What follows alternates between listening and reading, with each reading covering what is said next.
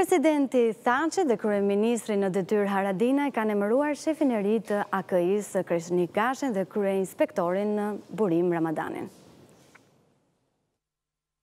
Në takimet të ndara, Presidenti Thaçi dhe kryeministri në detyrë Haradinaj kanë emëruar shefin e ri të AKI-s Kreshnik Gashin. Para afër 2 vitesh, Thaçi dhe Haradinaj kishin emëruar Shpend Maxhunin në krye të këtij institucioni.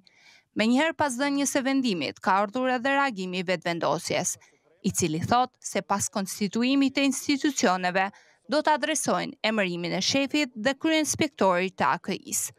Ata i quajtën ato emërime antikushtetuese, si një pazar të panit të vjetër. Sa më shumë afrohet dita e largimit të panit nga pushteti, aq më shumë po dalin në pa fije që i mbajnë lidhur. Propozimi nga Haradinaj dhe dekretimi nga Thaçi për këto dy pozicione, përveç të tjerave, është edhe antikushtetues. Në 2 drejtime, sepse ish kryeministri s'mund ta ushtrojë këtë kompetencë e presidenti s'mund të dekretojë propozime nga një ish kryeministër. Propozimet janë po ashtu emërime politike. Ditët e abuzimeve të panit kanë mbaruar, po ashtu edhe mundësitë e tyre për ta rënuar më tej rendin kushtetues, vijoi në deklaratën e saj vetvendosja. Për të na folur më gjatë, do të kemi korrespondenten tonë Erion Popova nga Prishtina. Erion, mi mbrëma, cilët janë emërimet në krye të inteligjencës kosovare?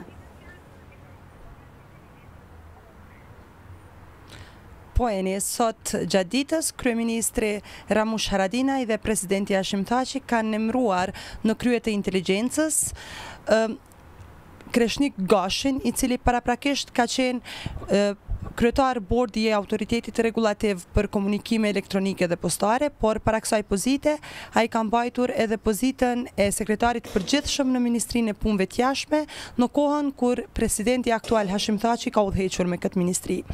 Përveç Gashit, në pozitën e kryeinspektorit të inteligjencës është emëruar edhe Burim Ramadani, i cili vjen nga partia e kryeministrit në detyrë Ramush Haradinaj. Në qeverinë Haradinaj, Burim Ramadani ka mbajtur postin e zëvendësministrit të mbrojtjes. Ndërkohë, Erion, cila është arsyeja që vetvendosja është kundër këtij vendimi? Vetvendosja në reagimin e saj për media thot se ky vendim është antikushtetues për 2 arsye, siç thot, për shkak që një ish kryeministër nuk mund të emërojë shefin e AKI-s dhe se një president nuk mund të marrë për bazë këshillën ose rekomandimin e kryeministrit për të emëruar dikë në krye të inteligjencës. Ata thonë se pas konstituimit të institucioneve të Kosovës do të reagojnë ndaj këtij vendimi. Falenderoj Erion për këto informacione të fundit që solle.